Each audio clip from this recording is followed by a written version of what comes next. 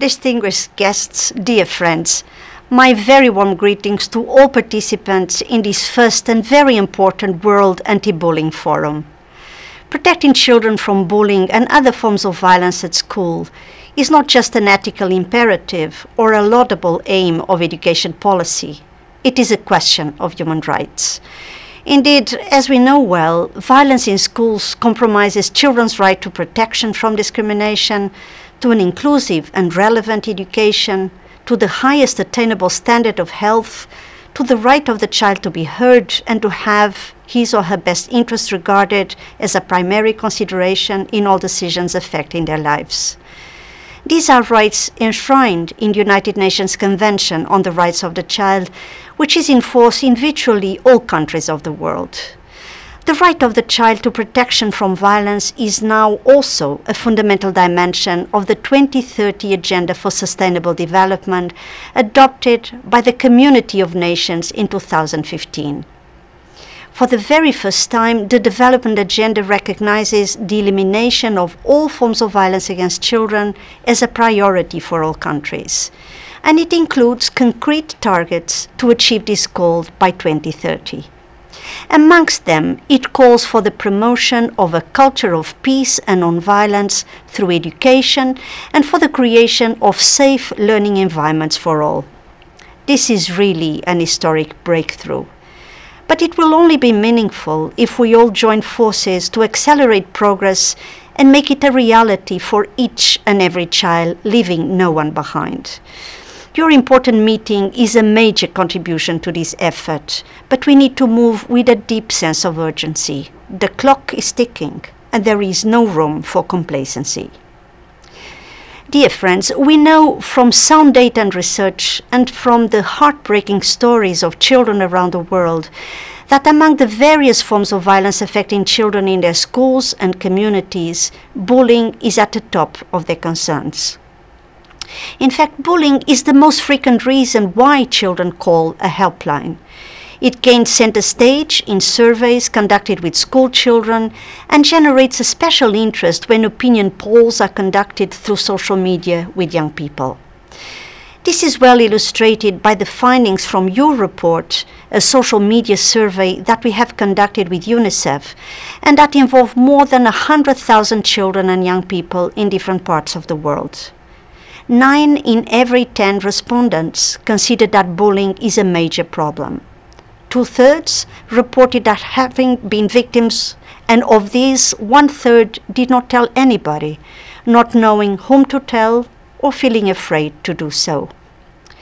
To acknowledge these deep concerns and find sustainable solutions, the United Nations called for a report on bullying and cyberbullying with clear recommendations for action.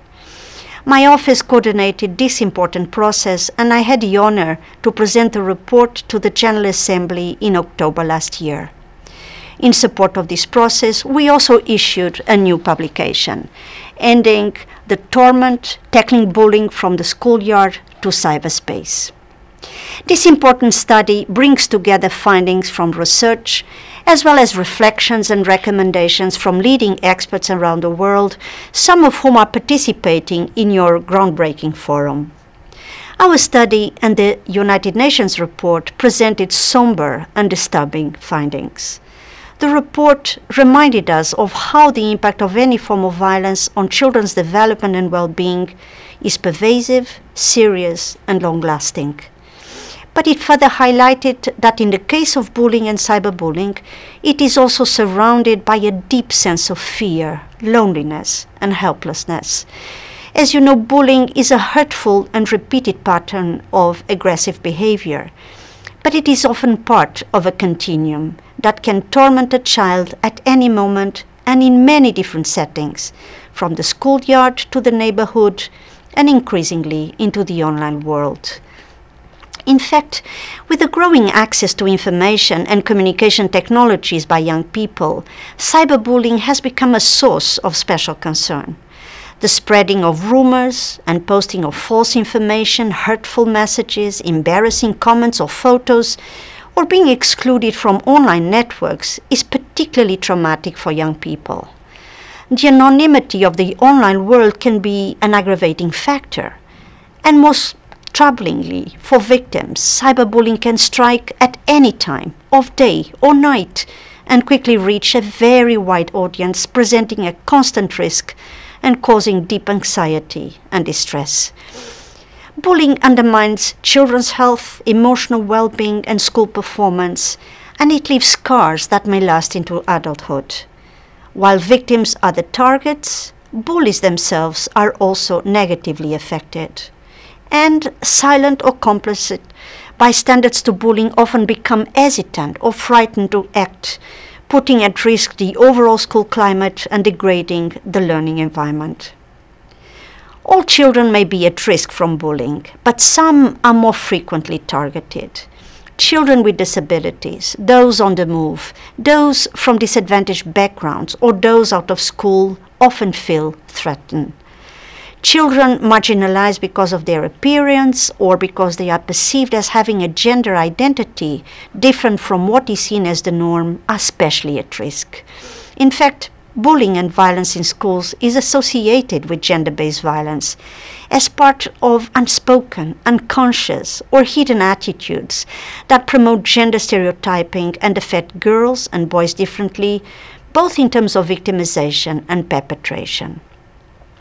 Drawing on the significant national experience and expert evidence, the United Nations report made a number of strategic recommendations.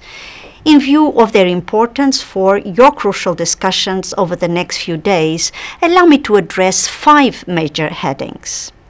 First, we need to learn and teach empathy and build a culture of respect for children's rights and of zero tolerance of bullying. It is urgent to raise awareness among adults, including parents, caregivers, and teachers, who more often than not miss the signs of bullying even when it occurs in plain sight, who fail to realize the torment it causes or view it simply as a rite of passage. Secondly, parents, caregivers, and teachers need advice on recognizing the warning signs and on how to respond.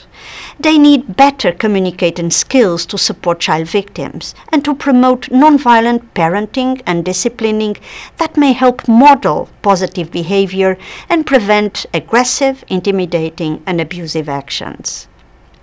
Third, children need, of course, to be at the heart of these efforts. They need to be empowered to prevent and address bullying, and those at risk need to be supported with special protection measures. At school and as digital citizens, it is crucial to involve children in anti-bullying discussions and initiatives, to reinforce children's sense of responsibility for their actions and respect towards others, to enhance children's skills and confidence to stand up against bullying, and to feel reassured and supported with access to counseling, reporting, and complaint mechanisms when bullying takes place. Fourth, whole school and whole community approaches are essential to mobilize the genuine involvement and commitment of all stakeholders, to be united in their resolve to secure children's safety, to uphold human rights, tolerance, and respect for diversity, to intervene promptly when violent behavior occurs, and to monitor progress and impact along the way. Fifth, states' accountability for children's rights and protection needs to be translated into sustained action through a comprehensive, well-coordinated, and properly funded policy framework, and also through sound legislation to recognize, prevent, and address bullying. This is crucial to avoid children's re-victimization and also the risk of their further alienation or resentment, and certainly also to set up institutions and services that children can trust and seek when they need advice and support.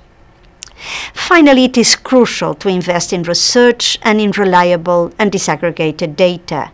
This will help to break the invisibility of bullying, to shape evidence-based decisions and policy making, and to promote lasting change in attitudes and behaviors that put children at risk. As the United Nations report emphasizes, this is an area where further work is needed to develop internationally comparable indicators and monitoring methodologies, and to fill knowledge gaps in areas that have been neglected so far. Only with this information will light be shed on the true scale and impact of bullying and its victims. Dear friends, these actions are urgent, but they are also within reach. With your strong expertise and support, the spiral of violence that shapes the life of countless millions of children around the world can become part of our distant past. I look forward to cooperating very closely with you in this endeavor. Many thanks.